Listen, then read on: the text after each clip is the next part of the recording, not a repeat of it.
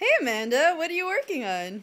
Oh, hey Noreen. I'm just processing some paperwork, invoices, and bookkeeping using our really simple cloud approach. Oh wow, can you tell me a little bit about it? Sure, let me show you. So I received this proposal from our caterers in Ottawa, time and again, who we love, and I need to go through the process of getting it sorted out in the check cut. So I get the invoice, which is printed, and then I scan it, so we've got an electronic copy that we can store on Box.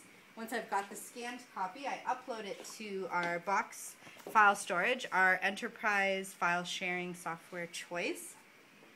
I then take the printed copy and put it in our to-do pile for our accountant to cut the check.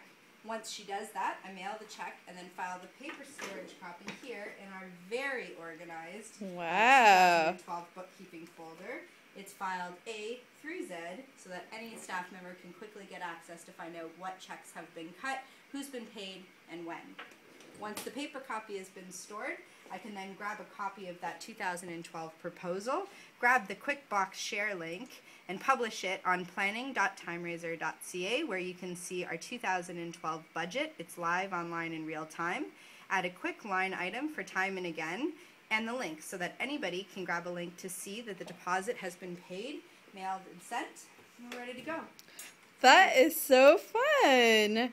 Cool. Thanks for sharing that with us. Bye.